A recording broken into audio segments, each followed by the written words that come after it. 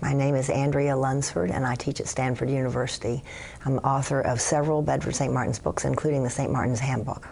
My Bits blog, which is titled Teacher to Teacher, is about lots of different things. I really am talking right to teachers on my blog and trying to think whatever subject is right in the air at the time.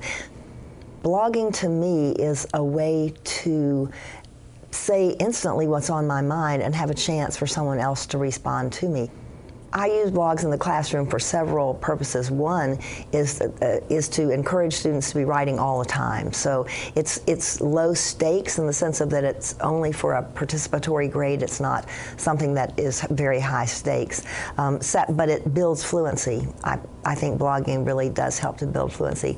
It also keeps the conversation going outside of the classroom, and I think that's very important. Because there's a real audience out there, students are connected to that audience, and they want to reach that audience in a way that they don't if you just say, go home and write in your journal. I mean, I do know people who use journaling in class brilliantly, and I think that that works for a different purpose.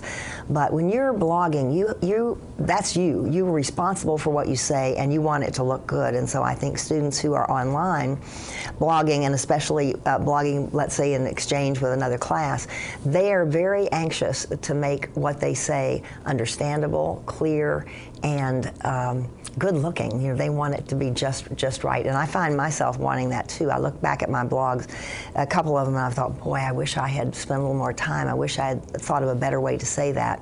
A friend of mine who keeps a blog, he's in communication studies, but he keeps a blog that's very well received and very much followed, told me that his writing has improved substantially because of his blogging, and that if he is really exhausted and puts up a blog post that's not particularly well written, people call him on it immediately and say, what's the matter with you? Why did you put up that blog that wasn't up to your usual standards? So I think it can help us develop a real sense of style and voice, as well as just a mode of self-expression.